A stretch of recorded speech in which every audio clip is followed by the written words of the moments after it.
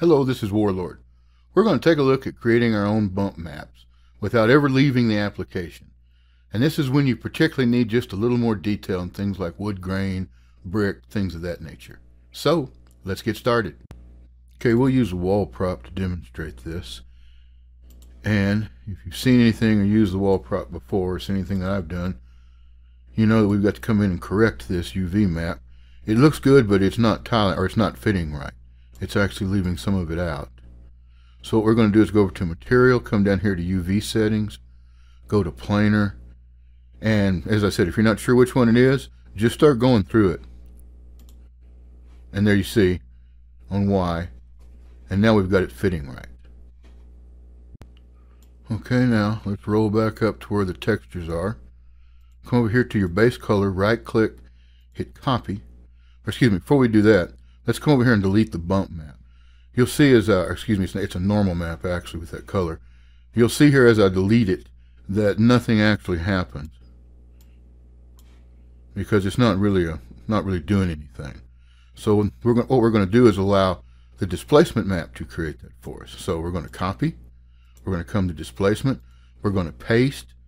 And yes, we're going to want to auto assign a bump map. And you may want to come back and do this twice. Undo it, come back and try vector displacement. Just play with it so you'll know. Now, here in just a second, you should already see that we're getting some more detail here. Tell you what, just to make sure that we can see that, I'm going to undo it. And I am going to bring this one that's going to stay original so we can look at it.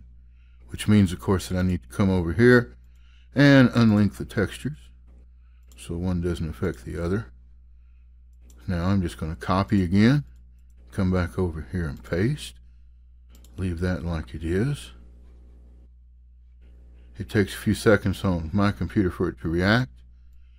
I don't know if you can see the difference yet on your system, but I'm already seeing a lot more grain in this rock. Now, another thing you need to keep in mind is that it is used to working with grayscale on some of these things. So this is where the adjust color comes in handy, and I use this tool a lot. Come in here and desaturate it. It may not exactly be the right grayscale, but when you desaturate, you will definitely see this increase over here. Come up to bump map, do the same thing. As you can see the change there already. We'll go through that again. You can see going back and forth how it's making the changes. It settles in, and that's all we've done basically is use our color adjust to come in here and kind of make a quick and dirty displacement and bump map.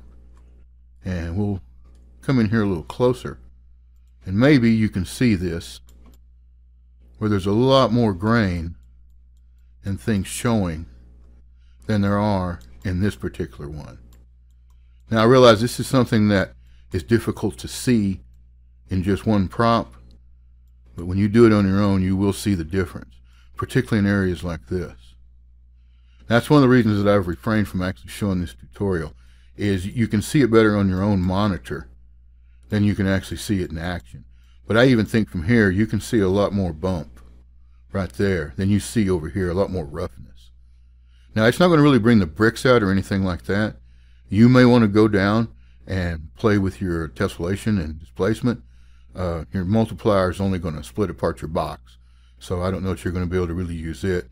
You have tessellation level, but this isn't really going to do that. It's not really that set up for that. But what it does is give you just a whole lot more detail in the brick itself. This is wood grain and everything else. Anyway, this is something else that I've got email on, is how do you make a bump map? Well, if you don't have kind of a plug-in to do it, this is just a quick and dirty way to do it, and you don't ever have to leave the application. I hope this helps.